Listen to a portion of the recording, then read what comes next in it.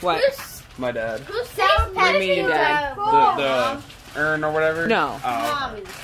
So, we'll discuss that in a minute. So, do you remember before your dad died, you guys had discussed and you had asked me for something? Do you remember what it was?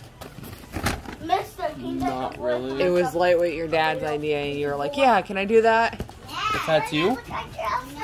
You're gonna let me get a tattoo? For real? He's getting a tattoo! Yes! Mommy, can I? Oh, sorry. We're gonna come up with a design that helps memorialize your dad. I think that's the best way to go about this whole tattoo thing. That's what I was asked for. I wanted something to like, because like my dad had my name on his arm, like I wanted to get his name on my arm or something to resemble that was a part of my dad.